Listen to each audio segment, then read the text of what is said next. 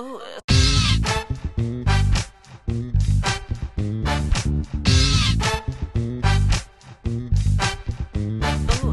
to NBA Pod TV. I'm your host, Yue Xu.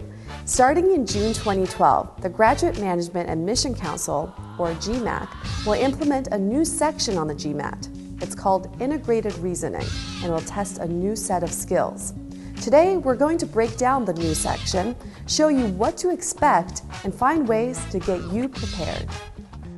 Joining us is Brian Galvin, Director of Academic Programs at Veritas Prep, a GMAT prep provider. You'll also hear from Ashok Sarathy, Vice President of the GMAT program at GMAC. They'll talk about the new Integrated Reasoning section, including question formats and study tips. Integrated reasoning, what does that mean? Well, it's being able to really take the different types of knowledge of quantitative reasoning skills and logical skills and reading comprehension skills. Really, it's basically a live action, more of a case study that just incorporates a lot of the math section and the verbal section. And so takes it out of the pure one question, one set of multiple choices. It's a little more integrated. They'll show you a couple of graphs, maybe an email or some other type of reading, and have you make some decisions based on that. But really, it's more of the same, just in a different way.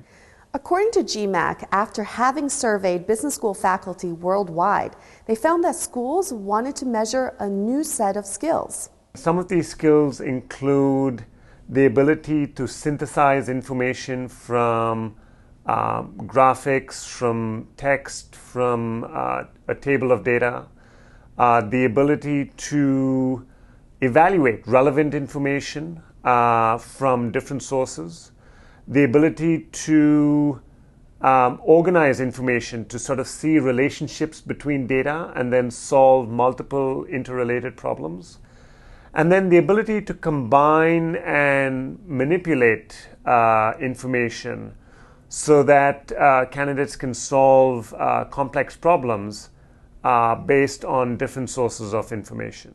The integrated reasoning section will be 30 minutes long.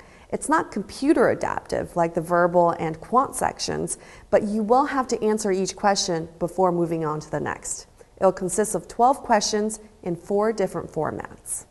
The first new question format is table analysis.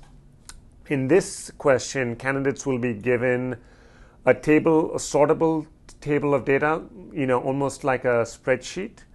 And they have to sort of sort the data in that table and analyze the information, and then answer a series of what we call opposite answer questions. And what I mean by that is a series of yes/no questions or true or false questions.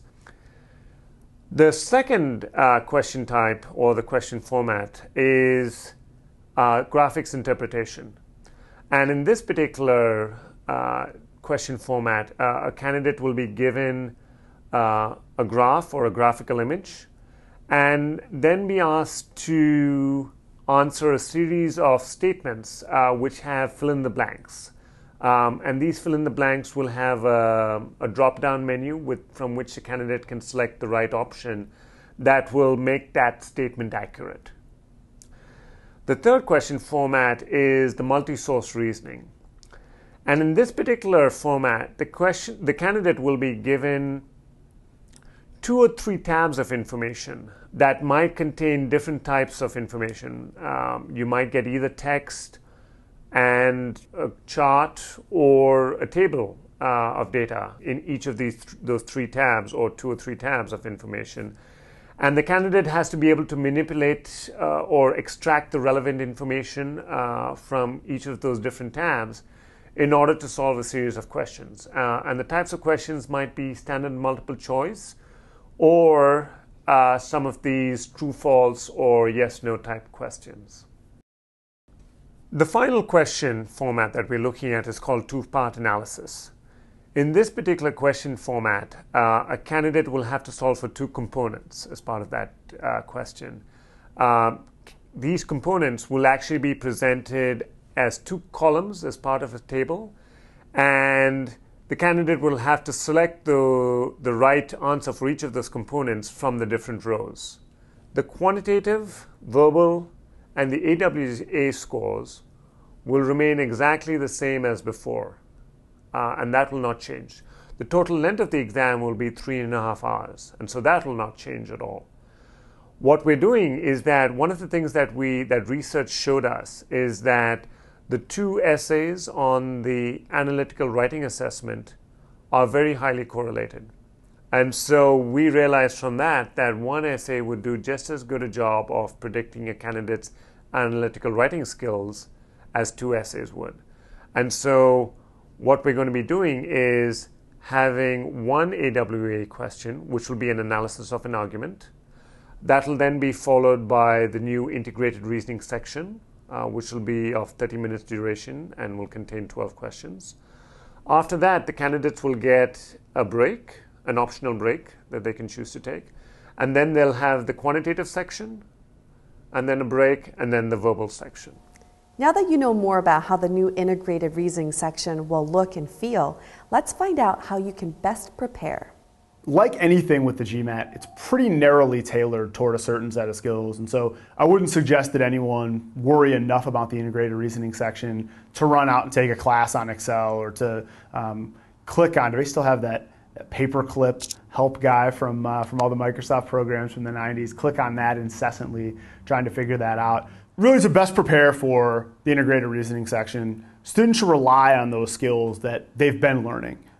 Making good decisions with numbers, understanding how statistics reach conclusions. That's one thing that we found a lot with critical reasoning questions, kind of the evolution of well-written critical reasoning questions is that a lot of them will have statistics that may not directly match the conclusion that they're supposed to. And so really paying attention to what questions are being asked and how narrowly tailored is information to those types of things. So really relying on those same types of skills.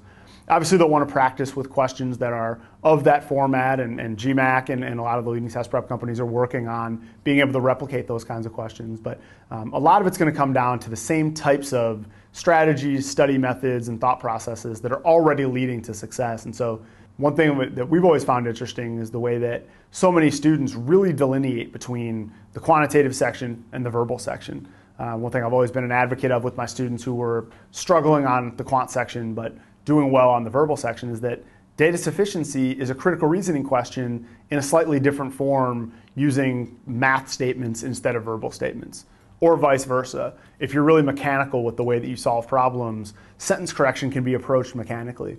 And so what the integrated reasoning section is going to do is further blur that line between this is a math problem, this is a verbal problem.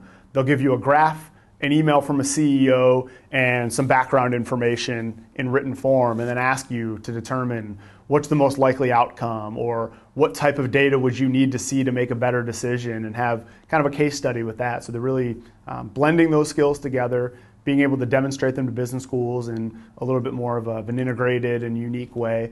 What's interesting is we've gotten the question from a lot of students, well, should I wait until June to take this? Am I going to be penalized if I've taken the test in the fall of 2011, but then don't apply until the fall of 2012? And GMAC will corroborate our advice as well, which is take the GMAT when you can, when you have the time for it. Don't be so intimidated by the integrated reasoning section that you rush it. Try to take the GMAT a few weeks before you have to take that section and maybe aren't as well prepared. Don't feel that you're going to be penalized and wait when you have a couple months right now where things are a little bit light at work and you could do well on the GMAT, and you're going to wait and then try to cram it in before your application deadlines or anything like that. Schools understand that because your scores are good for 5 years, that they're going to be accepting some people in the fall of 2012 that have not taken the integrated reasoning section, and some people that have taken it. Like we've mentioned, that it's pretty similar to a lot of the thought processes that are already tested, and so it's quite unlikely that you would do incredibly well, a 720, but have a very poor integrated reasoning section score. And so you can expect to probably perform about equal on both, or within enough of a degree that it shouldn't hurt you either way if you took it or if you didn't. The initial feedback from schools has been great. Both faculty and admissions directors have said that the integrated reasoning section measures things that they'd like to see candidates being able to solve in the classroom. If you look at most schools that have a competitive admissions process, they receive many more applications than there are seats available at their program. And consequently, the integrated reasoning section gives them an additional tool with which to evaluate highly qualified applicants. Well, that's it for this episode of MBA Pod TV. I'm your host, Yue Xu. Visit us at mbapodcaster.com and register for our video and audio shows.